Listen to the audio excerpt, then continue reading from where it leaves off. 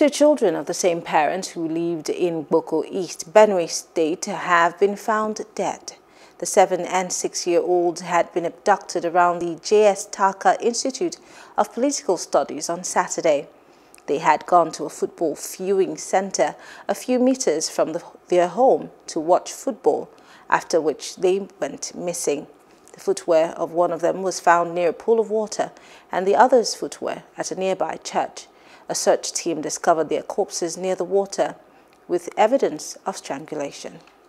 Hello, hope you enjoyed the news. Please do subscribe to our YouTube channel and don't forget to hit the notification button so you get notified about fresh news updates.